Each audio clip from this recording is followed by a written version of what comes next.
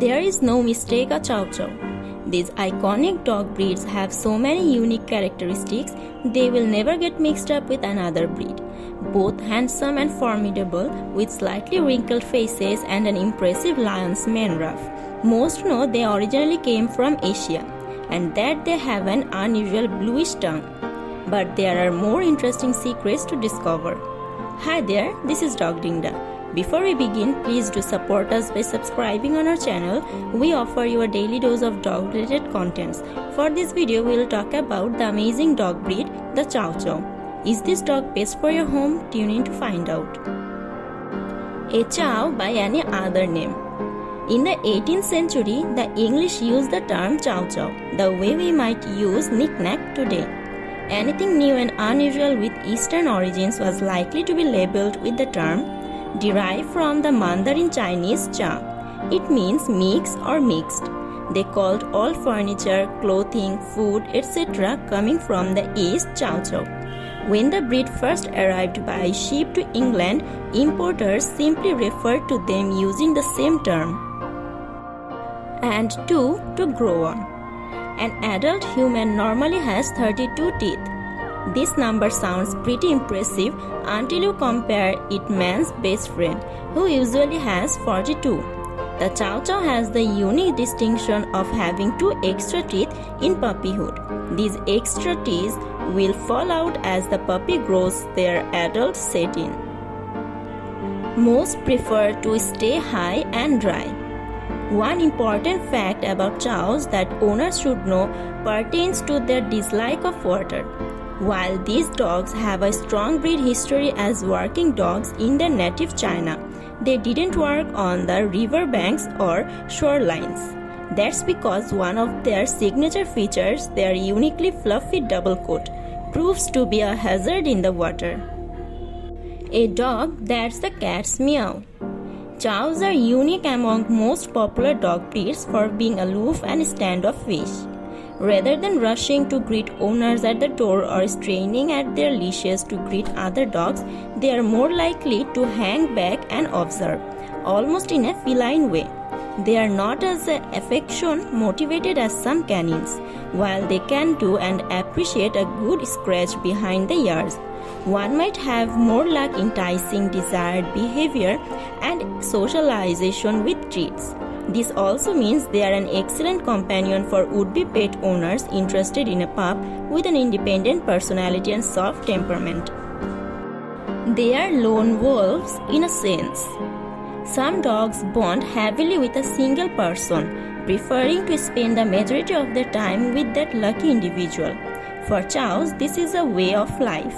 It's this single-minded devotion that gives them a reputation for being fiercely protective, and also why socialization is so important for this breed. Experts recommend starting socialization as early and often as possible with Chow Chow puppies. They tend to isolate and become distrustful of all unfamiliar visitors to the home unless care is taken with training. They have a straight-legged gait. One of the fun facts about Chow Chow is their very visually intriguing walk, their natural fluffiness, their curly tail bobbing, and of course their unmistakable stilted gait. Chows have straight back legs that do not bend the way most breeds do. They walk in a way that almost resembles ballerians and point. When observed in a particularly fluffy, rough-coated chow, the effect is memorable. This also means that owners have to be partially careful to watch for the signs of hip dysplasia in older chows. They are not the new kid in town. While most breeds derive from a handful of crossbreeds, Chow Chows are thought to be one of the original breeds. This means not crossed with anything else but the true embodiment of purebred dogs. When humans first began to domesticate wolves and wild dogs, some dog experts believe the chow was a result of those first tentative human canine steps. The breed's fluffy coat and upturned tail certainly point to wolfish similarity. The infamous black-blue tongue. Let's not forget one of the most interesting facts about Chow Chows. While most canines have a reddish pink mouth and tongue, the Chows are a deep black blue color. The only other dog that shares this oddly colored tongue trait is the Sherpai, a fellow Asia-derived breed. The blue color is completely harmless, though an obviously untrue urban legend maintains that Chow's tongues are completely poisonous. This old wives' tale comes courtesy of the Chow tongue's resemblance to that of the venomous Australian death adder snake, a fellow blue-tongued creature that actually is harmful. A coat of many colors. Chow Chows actually come in a surprising number of coat colors other than their usual red. They may have deep black, blue, cinnamon, or cream-colored coats as well. In addition, their coat qualities may be rough with a lot of volume and fluff or smooth with a more sleek look. Blue Chows are some of the most sought after and prized. They have some famous fans. Certain breeds are incredibly linked to famous people. Queen Elizabeth's corgis, for example.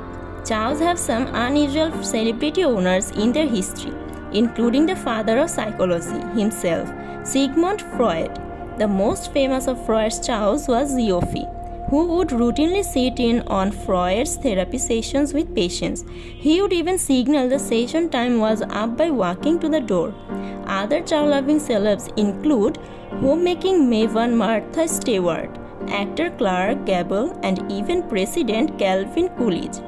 Walt Disney himself famously owned a chow, which was given as a puppy to his wife, Lily.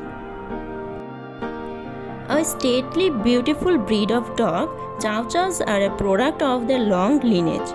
They are both visually stunning and very set in their ways without patient training. Content to keep their own company, they do well as only dogs in a household. This means they should be heavily socialized to encourage positive behaviors and temperament.